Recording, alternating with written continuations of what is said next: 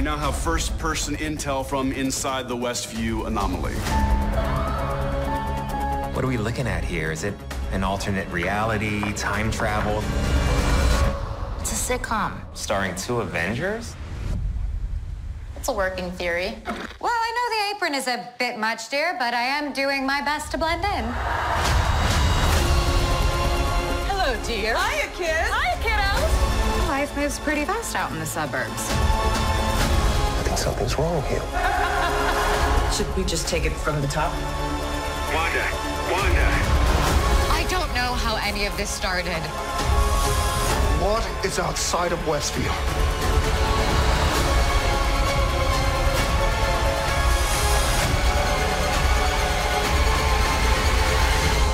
Yeah, I'm not sure what that's about. It's probably just a case of the Mondays. Am I right?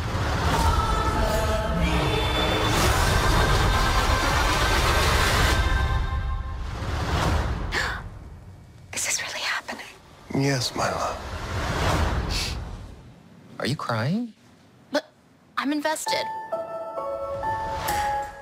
What's going on, guys? Welcome to Everything Always. My name's Michael Roman. Now, it seems as though Marvel's marketing strategy, at least during WandaVision, is to give us a brand new trailer every week. And this week, we got this mid-season promo reel, which really contained a lot of the same footage, scenes we've seen before, some previews for the upcoming episode. But there is one scene in particular right at the end of the trailer that finally seems to show Vision squaring off against Wanda. He's known something's been up this entire time. Wait till he finds out it's actually his wife that's creating this entire facade. We're going to break down what I think is the most important Easter egg thus far, pointing to an extremely important narrative plot point we're going to see play out in the next couple of episodes, what might end up being the impetus for blowing the lid off this entire thing with an end to our endearing little sitcom installments and moving this from that to a full-blown Marvel movie where Wanda Maximoff is full-blown villain. We're going to break down this Easter egg and why it's so important, what it means you're going to see between these two in the upcoming episodes. But first, if you could grab the subscribe button, we're still giving away a PlayStation 5 at 800,000 subscribers, as well as some brand new Disney Plus subscriptions we'll be announcing Friday. If you want to be entered to win, all you have to do, hit the subscribe button, then leave a comment down below, and if you want, stick around to the end of the video. We'll get into all the giveaway stuff again there. So real quickly, I'm going to issue the lightest of spoiler warnings. Some of these theories may cover what's not only a major change in Wanda, but a turning point in the series itself. If that's in any way going to ruin the future of WandaVision for you, or if I somehow end up just narrating the next couple of episodes, you've been warned. Back out now. Now, this all starts with the fact that Vision has been verbally and visually questioning their existence in Westview, why they're there and their purpose, continually since episode 1. And in fact, in the very last scene that we saw, after he rushes inside after talking to the neighbors and he finds Geraldine gone, Wanda walks past him in the living room. The look on his face is of utter confusion and concern, and then he looks up and gives a half-crooked smile as if to say, yes, everything's all right.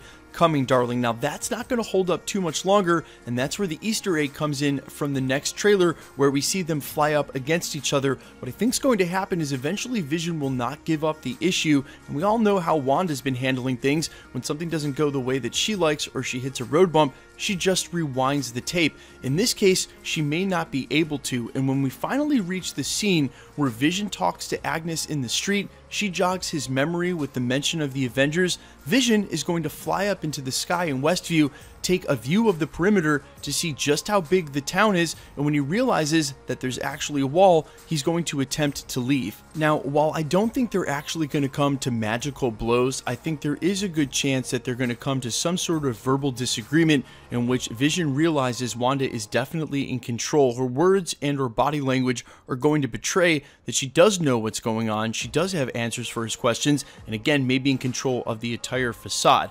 This is where things are going to start to crack for Wanda, much like a series we've all come to know and love in Breaking Bad.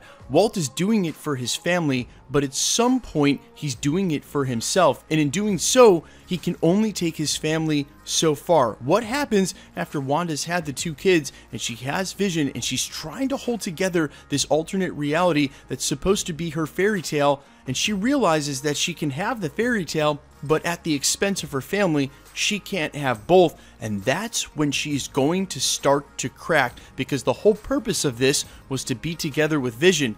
And if she can't be and can't be happily, then there's no point to any of this. Whatever deal she may have made with Mephisto, whoever she's in cahoots with, or whatever she's done to get to this point will now all be rendered worthless, and it'll be revealed, mostly to herself, that she may have been doing this for herself the entire time, which is a question of ego and self-purpose, and there's a lot that goes into that with character development. Now, one of the scary things about ego and purpose, as we've seen with characters like Anakin in the past, is that normally leads to a very dark road for antagonists if they invest in themselves instead of others. And there's probably no question that regardless of how romantic her intentions of trying to create a fairy tale for her and Vision to live out their family is, there's definitely probably not the ends justifying the means here with what's going on, mind controlling an entire town, taking over their lives, erasing this, well, and whatever else she's doing with keeping them in captivity behind this broadcast wall, and especially if she made some sort of Faustian bargain with Mephisto. Now, of course, that's just speculation, and it could be the fact that Mephisto, Nightmare, whoever another villain that's part of this is, just sees a weak witch and a chance to seize on that. But the possibility of her not being able to hold her family together, and this whole facade cracking, especially now with S.W.O.R D set up outside and doing their best to infiltrate and figure out what's going on, there's a high possibility that's going to happen. And when it does, if she can't have the only thing she wants, she may go into burn it all down territory. And when she does, that's when we will see her change into the full-blown villain we think she's going to become by Multiverse of Madness. Guys, let me know all your thoughts down below. If you agree with me, this is the road she's definitely going to take. It's clear that all she wants to do is keep this family together. Who knows what will happen when she can't. I'm interested in all your theories. Let me know your feedback down below in the comments. And quickly, let's get into the giveaway stuff before I let you go. We're still giving away a PlayStation 5 at 800,000 subscribers, which we are halfway to, as well as continuing to give out Disney Plus subscriptions as long as the Disney shows are live. If you want to be entered to win or for any of the future prizes, all the same rules will always apply. Hit the subscribe button because you need to be a subscriber, then leave a comment down below, and because it's truly random, the more videos you comment on, the better chance you have of winning. All winners when selected will be announced at the end of videos in the same way we're doing here. The best way to keep up with the content, of course, is to hit the notification bell with notifications turned on. And as always, if you enjoyed today's video in theory, I'd appreciate it if you'd hit the like button. My name's Michael Roman. You can find me over on Instagram and Twitter under I Am Fires. You can find me with original music, including this song right here, under All Fires, and you can even find me over on Twitch, streaming twitch.tv/Nevelin. There are links down in the description to all four. Thanks for checking out the channel, guys, and stick around. We'll be posting again real soon.